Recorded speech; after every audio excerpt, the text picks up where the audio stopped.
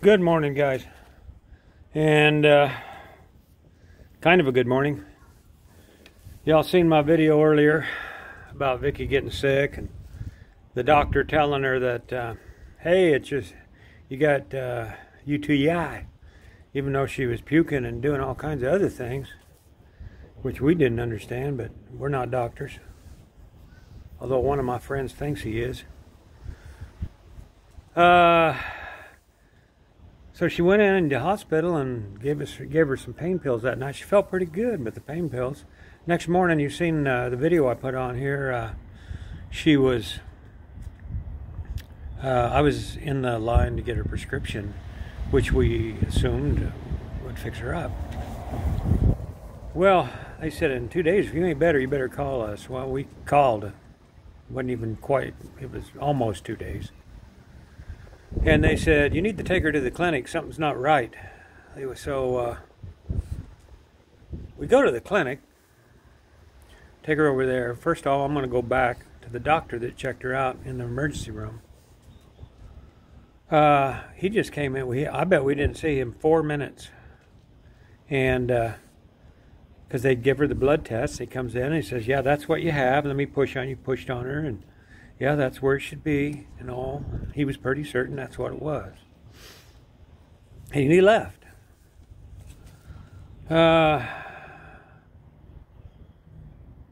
impressed with that guy, and you're going to see why.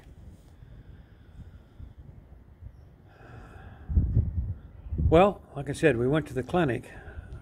They took her in there, and they didn't make her wait long, boy. They took her right in. Now, I couldn't go in the clinic. There's some places you can go because coronavirus can only go certain places. You know that. So I couldn't go in there with her. She was in there quite a while, a couple hours. And they did all kinds of tests on her. And they said, we're red flagging you because there is something very bad wrong with you.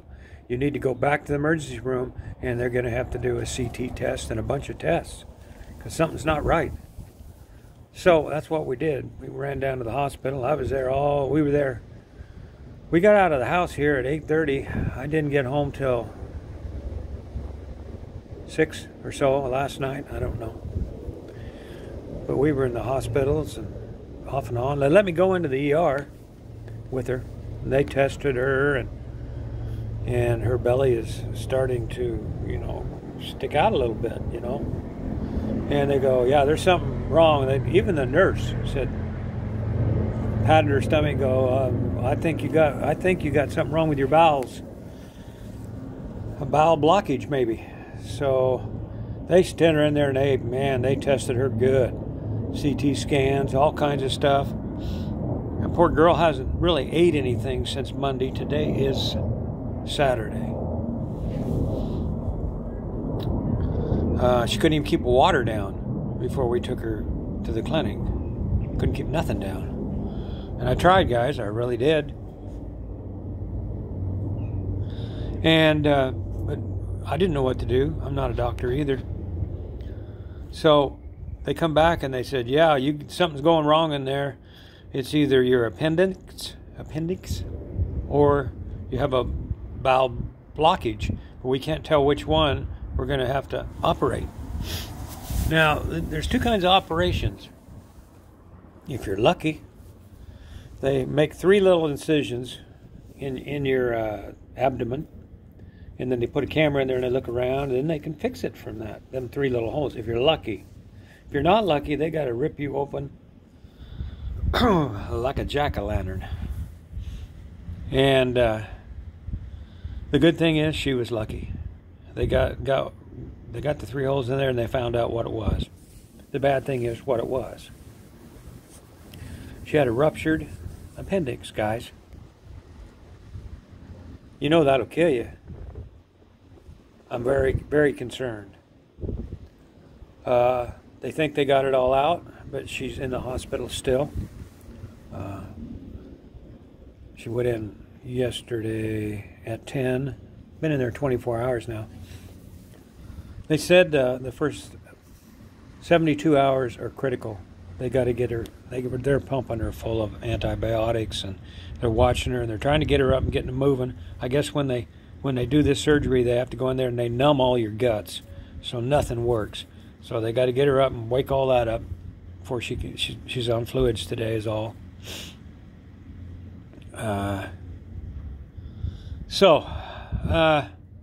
going to attach a link here. I mean, right underneath there, I'm going to put what she just texted everybody that knew about it. I didn't go on here and tell all you guys that.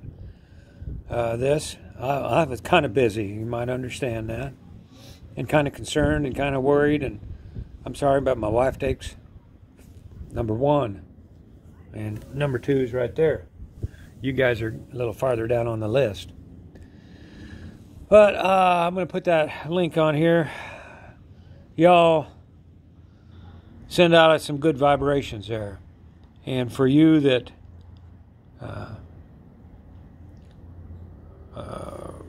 I call and you know about it because your wives are following my wife and such, thank you all so much for your kind words. And I know my YouTube people, I know you will be filling this up with kind words. If I don't answer you, please don't think I'm being rude. I'm just a little preoccupied. Yeah. I'm thinking of my wife's what I'm thinking of. So anyway, that's what's going on in my life right now. Today is January 9th or something. I'm putting this on here live right now today. There's lots of other videos where you're going to see us talking and stuff, and that's before this one. Well, let's hope in 72 hours she's just dancing like a little fairy, and out of the hospital between 3 and 5 days. Thanks for watching, guys. Thanks for everything.